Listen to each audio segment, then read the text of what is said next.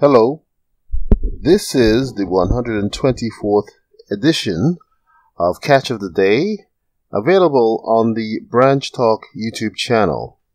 Today we're going to continue with the reading from the book written by Doug Mitchell, When the Siege Has Ended, EZ5, The Judgment for the Living.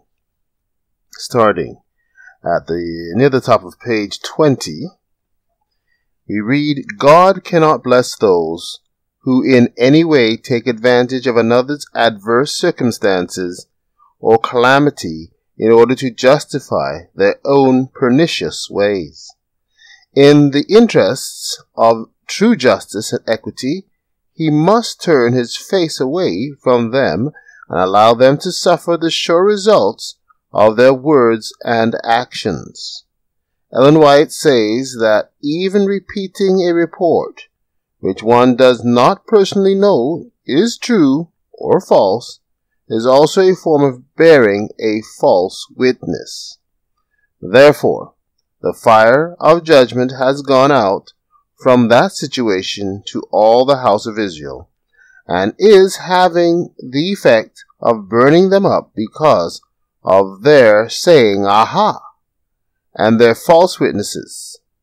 See Revelation 21:8.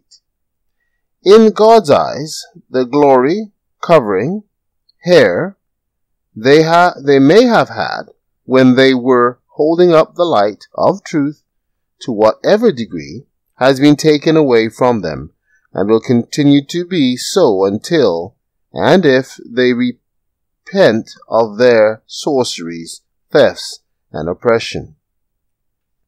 As the casting of a portion of the preserved part of the hair into the fire was to cause the fire to come forth into all the house of Israel, then that also must include those in the branch who did not join with Koresh, but who also chose to go some other way rather than following the living spirits of prophecy. After Ben Roden died in 1978, some of the branches joined George Roden for a while in his opposition to Lois's message, or simply refused to keep up with the unrolling of the scroll, and after Lois died in 1986, the fiery trial came upon all of those who had been associated in one degree or another with the branch. The trial had begun in 1981 when Lois instituted the Lord's Supper daily for all branches, and after she died, the real test had come. After Lois died, rather than getting together and seeking light from the Lord as to what we were to do in that time of crisis, many of those who were previously with the branch just abandoned the church's identity and property and either followed one or another who was putting him or herself forward as the new leader of the movement, or they just followed their own inclinations. In 1981, around the same time Vernon Howell, aka David Koresh, first came to the branch, Charles Pace began preaching that what would a few years later, in 1984, become his claim to fame, at least in his mind. When he first presented his message to Lois, she saw that there were some major errors in it, so she told him to stop teaching it. But he refused to do so, so she had to place him under a censure, which meant that he could still attend the church meetings, but not teach at them. After Lois died, he set up his own association in Alabama and called it Living Waters Branch of Righteousness. Around 1996, he moved to the Waco area, and began to set himself up on Mount Carmel Center. In 1998, he moved onto the property during the property trial. and has been putting himself forward as being the prophetic leader of the branch. Just prior to that trial, he dropped the name of his association and took up the name the branch, the Lord, Yahweh, our righteousness.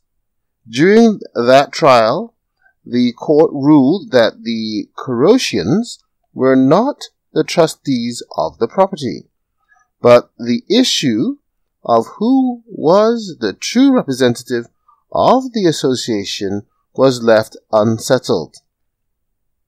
Pace had been a part of that suit, but withdrew from it and signed a document in which he said that he was acknowledging the Corotians' claim. Therefore, Pace took advantage of that situation to move on to the property. Since the court would not allow the true issue of who had the right to the property to be resolved, the law enforcement agents there have been somewhat protecting Pace while he is on the property simply because he has public utilities there in his name. He now claims to be the successor to Koresh. One of his newest teachings is that Saturday is not the seventh-day Sabbath, but one must use the sun in its quarterly cycles, the 2 equinoxes and the 2 solstices, and count the third day after each of those as the Sabbath. He says that since the sun was created on the 4th day, and thus was the day of the equinox, as Brother Hodder said, then the 3rd day following that 4th day was the 7th day, and therefore the Sabbath. While that was true, that the 3rd day after the equinox was the Sabbath on the creation week, the equinox has nothing to do with the weekly cycle thereafter. Irrespective of that, he concludes that we must also reckon the Sabbath by the sun's quarterly cycles. Interesting? Take care.